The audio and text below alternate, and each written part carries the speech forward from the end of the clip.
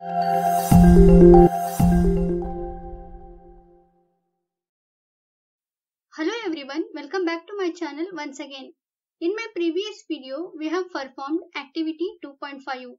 In today's video, we are going to perform an activity 2.6 and we will discuss question and answers related to this activity. From this activity, we will learn how acids and bases react with each other and also the concept of neutralization reaction. To perform this activity, we require test tube, 2 ml of dilute sodium hydroxide solution, dilute hydrochloric acid and phenolphthalein solution. Here, phenolphthalein is an indicator. Take about 2 ml of dilute sodium hydroxide in a test tube and add 2 drops of phenolphthalein solution. After adding a phenolphthalein to a base sodium hydroxide solution, the color of solution becomes pink. Next step is add dilute hydrochloric acid to this solution drop by drop. The color of solution fades. If we keep on adding hydrochloric acid, the solution becomes colorless. Now question arises, why did the color of phenolphthalein change after the addition of an acid? This is because hydrochloric acid is being a strong acid will neutralize a base sodium hydroxide. Now add a few drops of sodium hydroxide solution again to the same solution. Again the color of solution becomes pink. This is because the base sodium hydroxide will neutralize the acid.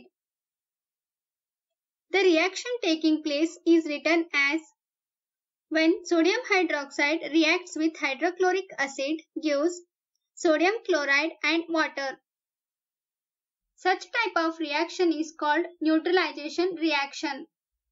That is, the reaction between an acid and a base to give a salt and water is known as neutralization reaction.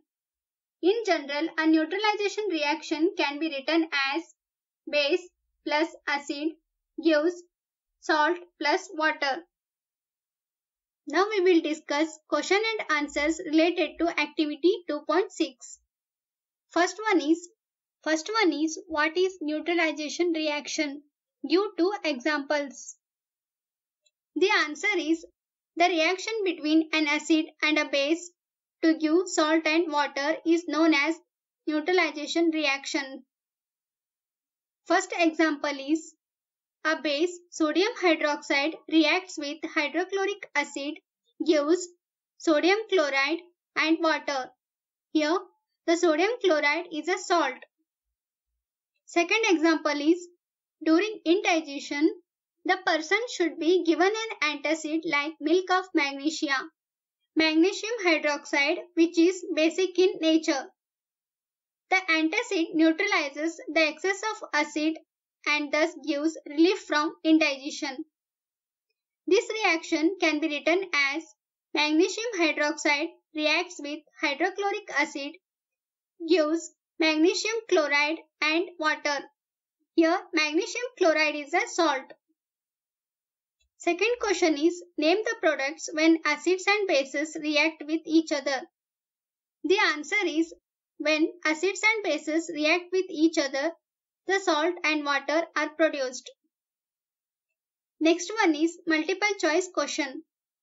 10 ml of solution of sodium hydroxide is found to be completely neutralized by 8 ml of given solution of hydrochloric acid.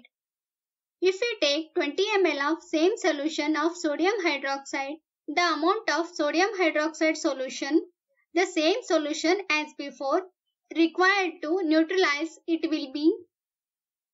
The 4 options are 4 ml, 8 ml, 12 ml and 16 ml.